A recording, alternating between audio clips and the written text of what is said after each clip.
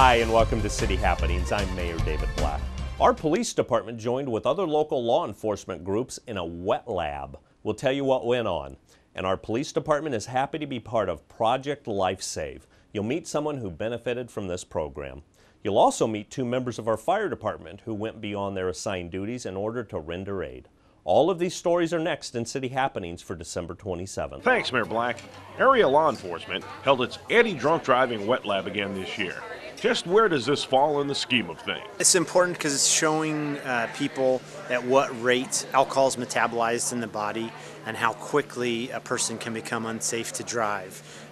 Oftentimes we think it takes a lot of drinking, and the point of this is to try and show that alcohol usage can very quickly render somebody at too high of a blood or breath alcohol level to be safe to drive. If we get one person to sit up and take notice, one person to understand that the dangers of this and to know that that it is dangerous out there. I worry every day, as you do, of our loved ones, ourselves driving up and down the road, and it's 24 hours a day. Yesterday morning we arrested a drunk right by Papillion on Giles Road, at 6:30 in the morning, at twice the legal limit for second offense. Those people are driving up and down the roads as our kids are going to school. As you said, the tragedies of late with Dr. Smith and the 4 motorcycles on Interstate 29 just shows that the intoxicated and impaired drivers are out there 24 hours a day, 7 days a week. We want, and this is my big thing, nobody makes plans to go out and get drunk and get arrested or kill somebody. It's just that when they decide to go out and get drunk and everything else, they lose all of those safeguards that they have, and suddenly that's what happens. They're either being arrested or, unfortunately they're in a bad crash and somebody gets hurt or somebody gets killed. I think sensitivities are high right now with the drunk driving. You've got the case where the doctor was killed picking up his kids or taking them to school in the morning, and the case where the juvenile ran the red light at 144th and Q and killed the young woman who had just been married like a month or two before. Yeah, there's a lot of really heart-wrenching stories out there right now that have happened recently in or near Sarpy County, and I think people are really on edge on this topic right now. Overall cooperation is what makes it all happen. That's the one thing that I'm really proud of. Our department heads, and I applaud every one of them, have come together and that we are all one. I can call Papillion Police, La Vista Police, State Patrol, anybody.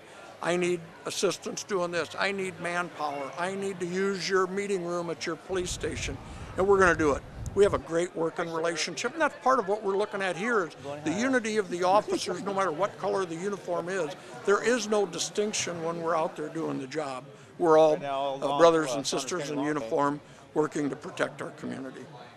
Our police department is actively involved in Project Lifesaver. One beneficiary says she's grateful for it. Project Lifesaver has been just that, a lifesaver, in giving me peace of mind as the caregiver for my mom, and then knowing that if my mom were to wander from home, we would be able to find her. We would have a way to locate her. It gave us such great peace of mind, and I recommend it to everyone. As an educator of special needs students as well, I've worked with many parents who would have loved to have had the information and the peace of mind really that Project Lifesaver affords. A friend of mine told me about Project Lifesaver. She actually brought an article from a newspaper in Virginia when she was out visiting family members, knowing that my mother, who was living with us, who had Alzheimer's, we would have need of the service of Project Lifesaver, and she thought it was something we could use. We have 2 city paramedics who are recognized for going above and beyond to help someone in need. They were en route with a patient when they witnessed a car accident and stopped to help. We typically go to a call after the fact. This happened right in front of me, and you get a little bit different mindset, especially being in Omaha. You know that you don't have your guys right behind you going to this call.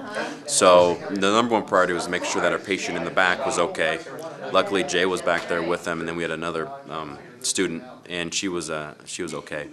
So then the second priority was to make sure that we can do whatever we can do to help that patient. You could tell something was going on because Matt was calling to me from the front before we pulled over.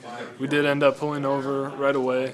Matt kind of said there's been an accident. Right away we heard people running up to the med unit telling us the car's on fire, there's someone inside. Made sure our patient was stable at the time, made sure the EMT in the back with us was comfortable taking the patient care. Checked with the patient, said, you know, there's someone who might need our help. Is it all right with you if we check? And she said, that's fine. I had two decisions to make, either go down 72nd Street or go down 84th Street. And as we were leaving the place that we're at with our first patient, I was going to go down 72nd Street. Well, for whatever reason, I decided to head down 84th Street. And if I wouldn't have done that, obviously we wouldn't have came upon this.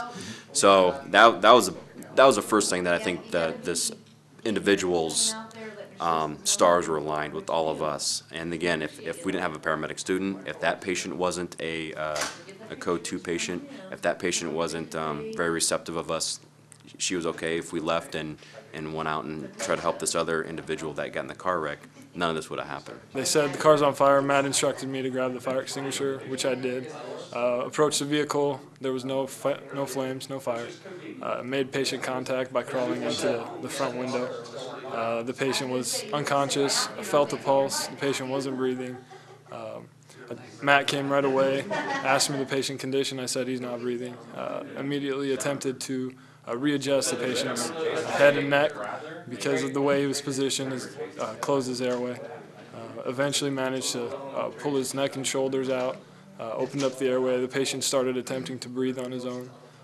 I asked for a bag valve mask, which Matt got, attached to oxygen. We began assisting ventilations for the patient. I hope that everyone had a safe and Merry Christmas. As we head to 2011, I urge everyone to be safe. Please keep Papillion safe during this holiday week. And please attend our City Council meetings. They're held the first and third Tuesday of each month. If you can't attend the council meetings, you can watch the replays right here on Papio Vision Channel 18. The first airing of each new meeting is on the following Thursday. Papio Vision shows the meetings on Thursdays at 4 and 7 p.m., Fridays at 9 p.m., Saturdays and Sundays at 1 and 7 p.m., and Mondays at 4 and 7 p.m. Now, for more about Papillion, go to www.papillion.org or just call the Mayor's Hotline at 827-1111. Thanks for watching.